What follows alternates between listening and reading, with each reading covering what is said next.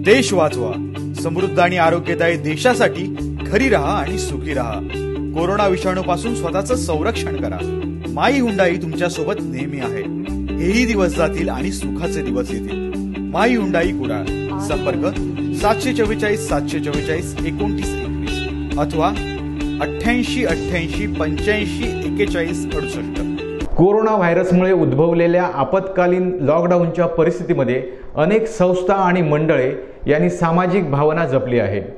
अशीच सामाजिक भावना जपत विजयदुर्ग ग्रामविकास मंडळ आणि विघ्नहर्ता ग्रुप विजयदुर्ग यांच्या संयुक्त विद्यमाने रविवारी विजयदुर्ग पंचक्रोशीत आर्थिकदृष्ट्या दुर्बल व्यक्तींना जीवनावश्यक वस्तूंचं वाटप करण्यात आलं।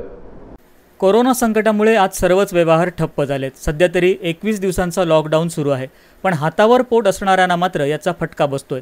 अशा वेळी विजयदुर्ग ग्रामविकास मंडळ आणि विघ्नहर्ता ग्रुप पुढे आलेत। त्यांच्यातर्फे शनिवारी आणि रविवारी आर्थिकदृष्ट्या दुर्बल व्यक्तींना जीवनावश्यक वस्तूंचं वाटप करण्यात आलं। विजयदुर्गमधल्या घरीवाडी, रामेश्वर, कोलवाडी आणि विजयदुर्ग गावामध्ये शासनाच्या नियमांचं पालन करून हे वाटप करण्यात आलं।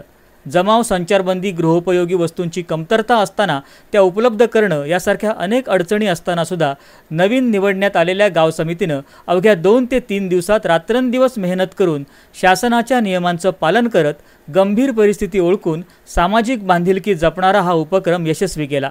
यासाठी अध्यक्ष अविनाश गोखले, सचिव सौ योगिता राजेंद्र परोळेकर, मुख्य सल्लागार राजेंद्र परोळेकर, कार्याध्यक्ष शरद डोंगरे तसंच कठीण परिस्थितीमध्ये गव्हाचं पीठ आणि इतर गृहोपयोगी सामान उपलब्ध करून देणारे प्रवीण केळकर, गाव समितीच्या संपर्कात असणारे मुंबईचे अध्यक्ष नितीन जावकर, विघ्नहर्ता ग्रुपचे सर्वेसर्वा शंकर सागवेकर आणि मंडळाचे सर्व पदाधिकारी आणि सदस्य आणि ग्रामस्थांचं सहकार्य लाभलं।